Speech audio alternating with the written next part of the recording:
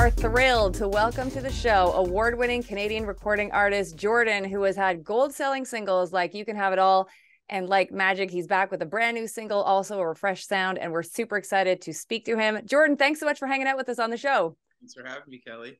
So I have to bring you back to the beginning. How did your music career start, and what would you consider your first big break that opened doors for you? Music career started, I'd say when I moved back to Halifax from Toronto when I was about 11 years old, and my brother, he had a CD collection, and he had this job working at Pizza Hut, and he used to go to work, and he'd be like, "Don't touch my CD." So I found Tender Love by Babyface, his first album, Babyface's first album, and I learned the song Sunshine, and I fell in love with singing. So that's where it really kind of hit me, and I was like, you know what, this feels good. I want to try this one day. But it stops there because I didn't pursue doing music until years later because I fell in love with the game of basketball. But that's where I first got the bug. That's where the seed was planted. Babyface, Tender Love. Amazing. And who else influenced you musically? Like what artists, and do they still play a part in influencing you today? Tina Turner, James Brown, Michael Jackson. Who else? We've got like Usher. There's Alicia Keys. There's Jodeci. There's like the R&B guys from the '90s that were amazing. Guys like Joe, Silk, and there's a ton of artists. But This is why we get along, because you feel I'm a those huge Janet Jackson fan and a big R&B fan from the '90s. So this is awesome, good. awesome. But as far as that question you asked about, the first break that I had was actually the first song that I ever recorded. It was called Love Song, and I freestyle recorded it with my buddy Troviz.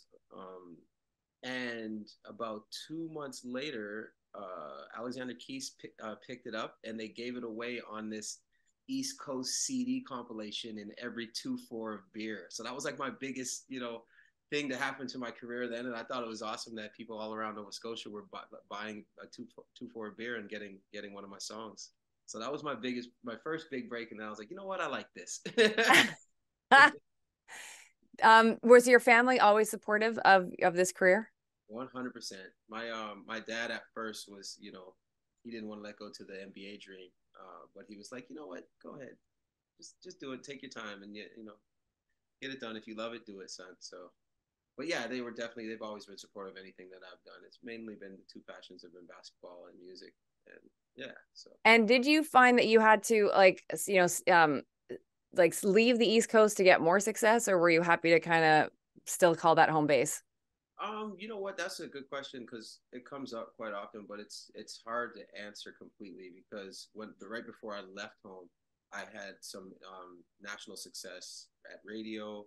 I was getting a ton of shows. I was pretty active working, but then I signed a new production deal with Kuya Productions in Toronto. So for the first year of that deal, I was commuting back and forth, and it just became expensive. So making the trip to make Toronto my base, which is also home for me because I've lived half my life in Toronto and half my life in Nova Scotia, but it was definitely important, and it definitely helped my career a lot because being in the city around the movers and shakers, it's easier to have access to bigger studios. There could be a songwriting camp here or some producer that's in from LA or something. I can get in with them and write a record. As far as, producers and people coming out that far east, it wouldn't happen as much. And of course, I have friends and producers out there like Classified who I work with a lot and that have made great careers, made great names for themselves by staying at home. But for me, it was just a little different. And, I'm still here in Toronto, so I love it. Did you ever feel the call to go to Los Angeles? Yeah, 100%. That's always like, the Hollywood dream and leaving and going. And I've gone, but it's always been, I've had label deals already in Canada situated. And so I was going out there and it was always for work where it was like I was shooting a video or I had a week-long songwriting camp, but I've never gone and like got to network the way I wanted to. So definitely that's in the new year. Those plans for the new year is, getting back on radio and taking some things slowly in Canada, then making that jump to the U.S. market and the U.K. market, and try to see if we can make some noise and some waves over there in those different markets. What was the first song that you heard on the radio of yours, and where were you? How did it feel? It was amazing. It was "Feeling Fine" featuring Classified and Jay Busy, and I was I remember the street I was at Lucknow. I was in my girlfriend's apartment, and I knew the song had been out on radio. So I got there one day, and I was just like, you know, I'm alone. Let me just turn this on radio, see if it comes on. And I was alone, so I screamed like a baby, but it was like, my song's on. But I remember being super excited. I'll never forget. That's the first time, and it's the first song I've ever had on radio as well. So it was really, really awesome, and to be able to hear yourself, after listening to the song probably for 1,000 times before anybody else heard it, and then hear it on the radio when everyone else is hearing it. It's exciting. It's always exciting. It never gets old when you hear yourself on the radio. Now, when You Can Have It All started making noise, because that's the song that like I think I knew you first from, were you surprised at the success of that song, or did you have a feeling when you were working on it that it was going to go? No, I had a feeling. We kind of made some trips to some radio stations, and I had a feeling because everybody I played it for was really like, this is something catchy. This is great. So I had a good feeling. I was just a little like, worried at first because I wrote the song for someone else, and I didn't want to get the audience confused. But no, everyone seemed to be pretty confident on the label and everyone. So as soon as we took it into certain stations and they were like, man, this is awesome. We love it. I was like, this is going to be great because I've already had a little bit of success at radio with some of the earlier stuff. So just to feel the excitement from all the different radio stations was cool. So definitely It feels like at that time you were like everywhere. Were you able to enjoy the success, or was it like just a roller coaster ride? Oh no, definitely. I definitely got to. I mean, the enjoyment part for me was staying busy. And that was like, being able to, okay, I have another show in a week. All right, great. That's the enjoyment. And that is the success for me, is to remain busy. Every artist wants to be on the road. Every artist wants to be on stage. So that was enjoying the success for me. Definitely. Amazing. And when the album came out and it started to do well, obviously with those two singles going gold selling for you, how did that feel to have like two singles go like selling gold? That's amazing. It was awesome. I mean, it's a little different from numbers in the States and here, but it's definitely an accomplishment. And at that time I had some friends that like, cause I was like, new artist, not so new, but like new to the success of like it's the national success and being invited to award shows and being nominated.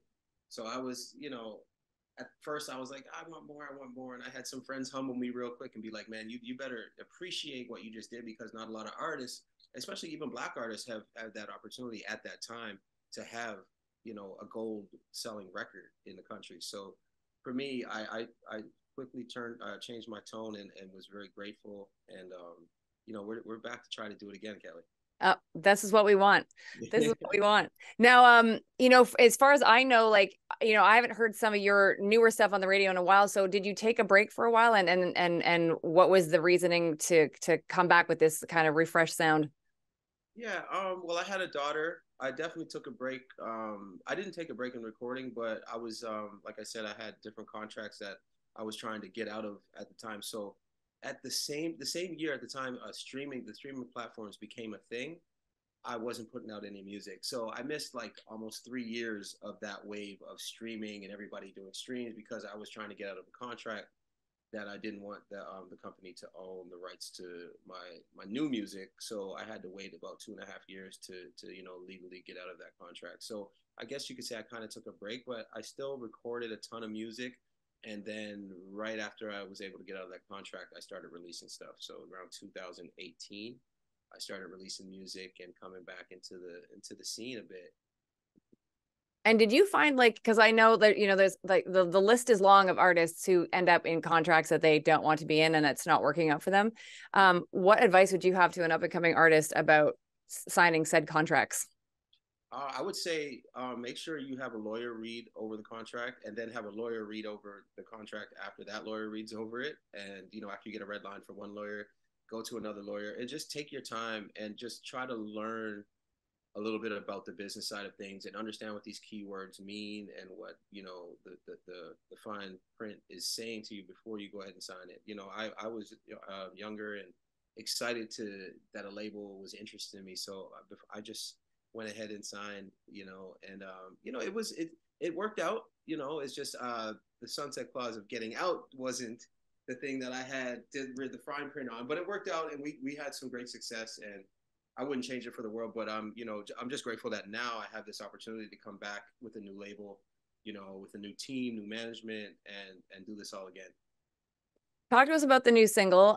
What do I got to do? Tell me how the song came about, the vibe you were going for, and what you want the fans to take away from it. Yeah, what do I got to do? So Jensen Vaughn, who is an amazing songwriter from Dartmouth, Nova Scotia, he's been tearing up the airwaves as a songwriter. You've probably heard one of his big ones, "This Is What It Feels Like." Trevor Guthrie, he wrote that one as well. So he's a buddy of mine from Dartmouth, Nova Scotia. So he used to live in Toronto. So we've been writing, collaborating for years, since 2011. And every time he moved back home recently, the last couple of years. So every time I go home, I let him know I'm home, and then he'll be like, "All right, come by. There's a producer in town." He always has producers flying into Nova Scotia and just treating them with that beautiful ocean we got out there.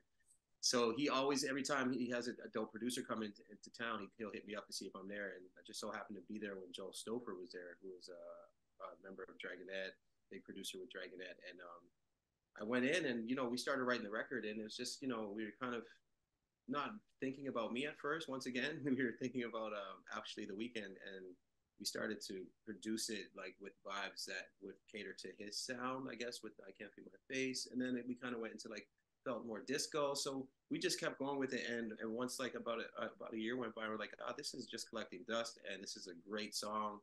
I brought it to this new team. They loved it and they wanted to go full force with it. So we went into Sony and re-recorded it. Got a new situation over at Sony Orchard in the US. And yeah, we're here now. We're talking about it. And definitely the team, as you can see, Kelly, the hair is hairing. And the team was like, let's just, play off of the vibe of your look and, kind of do some soul, R&B, disco, pop vibes. So that's kind of where the direction is going now. So Is a new album on the way for us? 100%. We're going to get one in the fall for sure. And talk about sequencing that album, because I know that, so many people just release singles these days and don't do an album. And I want to know what your thoughts on that is, and also how you're going to sequence the album. Are you going to tell a story? Yeah, this time around, you know what? I normally try to tell a story. I did that with my Ralph project that I put out a few years back, and I just kind of like let the fans in on a little bit more of my personal life when it comes down to my family. I have my family do like little interludes on it. My daughter has an interlude on it, and I kind of let the fans into my life that way. But this time around, I think and that was like finished recording that during the pandemic, so people were just kind of like in serious mode. So, but now I'm just, I'm trying to cater to the vibe and the energy of the world right now. It seems like everybody is dancing, everybody's outside enjoying themselves. They're at festivals and concerts. So I'm gonna just cater it to that sound and try to match the look as well with the disco. So I think this time, Kelly, I'm just gonna direct it strictly to that.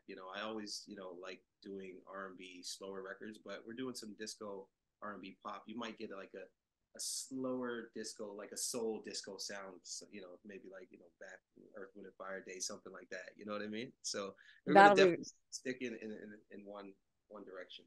Very cool. And now, you've probably heard, obviously, Amanda Marshall recently came back after her break, which I think also had to do with contract issues and stuff like that. And she's just wrapping up a very successful, run of tour dates right across the country. Will you do that for us too, going across the country? Planning it. We're hoping to get that underway before the year's out. And definitely, once we get some traction and get things going with this new single, and I'm getting some great feedback. We've sat with some with some programmers, sat with some hosts, and talking to you now. So hopefully, this one will do some great things, and we'll be able to hit the road and all around the country for sure. And what are you manifesting for yourself over the next 6 months to a year? Next 6 months to a year, manifesting getting to LA, getting to the States, and establishing a working relationship with that. I guess with that geography, that geographic, meeting some new people, creating new fans down there, and be able to, perform down there and possibly tour the U.S. as well. That's what I'm manifesting. I want to get out and tour some other parts of the world, maybe starting with the U.S. or the U.K. What top 10 producer, or I should say top 40 producer, would you like to work with from the States right now? Pharrell. He's the number one guy for me. He's and he makes music that kind of fits this kind of vibe that I'm doing too. So definitely Pharrell. I've been a huge fan of everything he's done over the years, and mainly I saw this one interview after he won Brit Award or something like that. And he was like hurt about Michael Jackson not singing one of his songs, and I still think he is because he still brings it up. He's like, man, he gave most of those songs to Justin Timberlake on the Justified album. Mm-hmm. About that, Justin Timberlake talks about that. But yeah, since then I'm like, yo, I gotta get one of those songs from Pharrell. Like, let me hold one of those. I know you got one in the vault somewhere. But him, definitely Pharrell. Would love to work with Pharrell. If you were in a super group, who would be the other two members?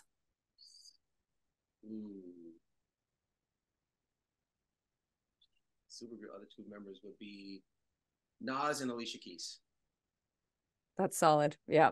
Is there a household chore you actually like doing? Yeah, I don't mind doing the dishes. That's. I'm getting older now. My mom and dad. I was lucky when I was playing sports because they understood the time and effort and dedication into playing a sport. So my pops would always be like, no, go ahead, you got to practice. Go ahead, I'll do this. My mom, same thing. So, but as I got older, I learned to really appreciate that. When I moved to France and played professionally over there, I was like, oh man, I'm never gonna let my parents do this stuff again for me because when you do it for yourself, you find a different appreciation for it. But when I'm home, that's what I make sure. Like now, when I go visit, whatever they need done, I'm on it before they even ask. So, but I don't mind doing it now because it was all taken care of in my younger years. That's so great. And speaking of basketball, I have to ask you, what would have been your dream team to be drafted by in the NBA? Oh, the Chicago Bulls. I was a huge Bulls fan. And Michael Jordan was definitely a huge influence on me as a basketball player and the whole run of the Bulls. But yeah, I was late to learning about Michael Jordan. A little funny story, but if you don't mind sharing, if I share. But my first basketball team, I only went to play on the basketball team when I moved to Nova Scotia because the guys all had these varsity jackets. So I wanted to be cool. I get to practice, and they're like, "Can you play?" And I'm like, "Yeah, I can play." And the coach passed me the ball. This is how I learned about who Michael Jordan was. Passed me the ball at the middle of the court, and he's like, well, you got the name. Let's see if you got the game.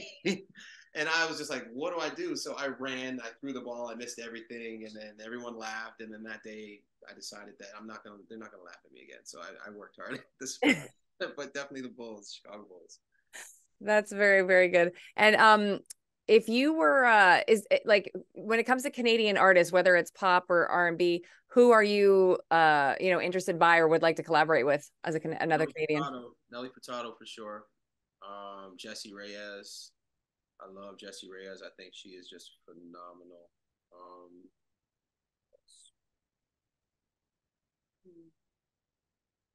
I'd say those two for now. K Tronado would be dope. Definitely K Tronado would be awesome.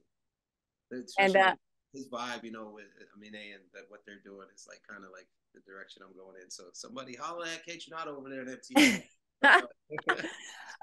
Do you ever get starstruck? Yeah, definitely. I remember meeting Clyde Drexler once. Oh, that's hot. I was like, we were on a plane going to Dallas, and I was like, Mr. Drexler, how you doing? Just like I was shaking up because it's you see some guys that you look up to and idolize with your passion and get to see them. Definitely get starstruck a little bit. You try to keep it cool, but I know they can always tell. That's awesome. I love Clyde. He's such a smooth dude. Like he's like the king of smooth. And I have to ask you, what message do you have for your Montreal fans? Montreal fans, thank you for the support. Hope you guys come out and see me when I hit the city. Please listen to the new single, Call Up Radio Show, call the Kelly Alexander Show. Make sure that you request it and dance to it all summer. I want to see you guys moving. Amazing. Jordan, thank you so much for doing this. We really appreciate it. Thank you, Kelly. That is Canadian artist Jordan. Don't forget that you can follow him on social media at Jordan Music. And of course, check out his new single, What Do I Got to Do? Hey, it's Kelly, and I just want to take a moment to thank you so much for all of the support that you continue to show the Kelly Alexander Show and our latest program, Just Dance, that I co-host with award-winning choreographer Tina Landon. We've been having so much fun on Just Dance, and we'd love for you to be a part of it. We've done interviews with Brian and Scott Nicholson, who work with Ariana Grande, RJ and Nick, who work with Pink and Katy Perry, Luther Brown, who works with our girl Janet Jackson, and the list goes on and on. And we also have many surprises coming for you in this coming year. So please sign up and join us to have lots of fun hy.page/Kelly Alexander Show, our YouTube channel as well, youtube.com/Kelly Alexander Show, and our newsletter, which is kellyalexandershow.com/subscribe.